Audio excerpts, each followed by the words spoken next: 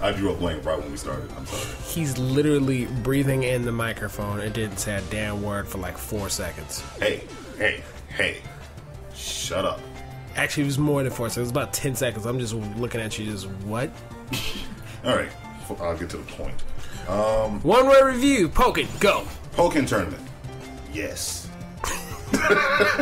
And a review. That's the way.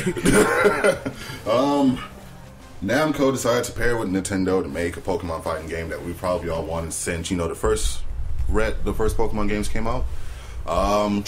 Here we are, what, a good 10 plus years later. Was it 20? Who knows? Who cares? Yeah. 20 years later, they finally spat this thing out. And I'm quite pleased with the result.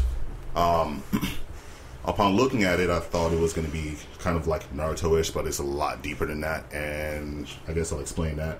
The game is very simple, actually. Like, making combos is very simple. There are no complex, you know, chains like Tekken-esque or Street Fighter-esque chains that you need to memorize.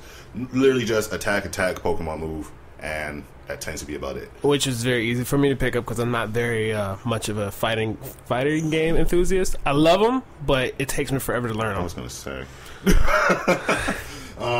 But yeah, I mean, each Pokemon varies in ability. Obviously, you have Pokemon that are better in close range combat. Some Pokemon that are better at a distance, and some that kind of mix in between. And speaking of combat, it's kind of split up in between two different phases. The field phase allows you to move around in full 360 combat, and the dual phase puts you on a 2D plane where it plays more like your traditional fighter. Of course, a lot simplified. But this is where things get a little tricky. One, you do have to switch between those very often, so you have to be able to pick that up on the fly. And two, the simple controls kind of mislead you because the mind game that you have to play is very, very important. There is a rock paper scissors aspect. Attacks trump throws trump guarding, and guarding trumps attacks. So you have to be able to switch between those. You have to be able to catch your opponent off guard.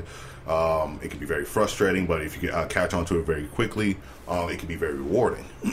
Basics are easy to pick up, and once you learn the basics, you can pretty much piece together some of the combos if you're just a beginner, expert, intermediate.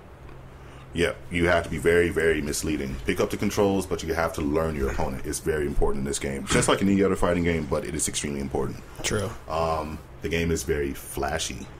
There are effects flying all over the place. Whenever a Pokemon suffers a huge hit, the game pauses for 5 seconds to let you just sit there and absorb the fact you just got slapped upside the head with a flaming fist or whatever the fuck it was.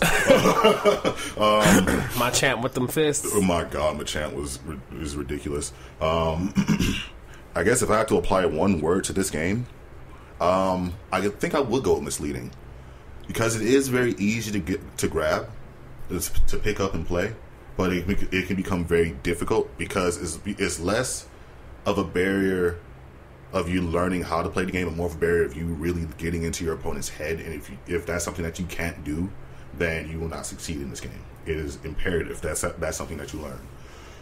You have to be very unpredictable, at least to your opponent, because other than that, you will lose very quickly. But that's the kind of game that I'd like to play. So I'm like I said, I'm enjoying it so far.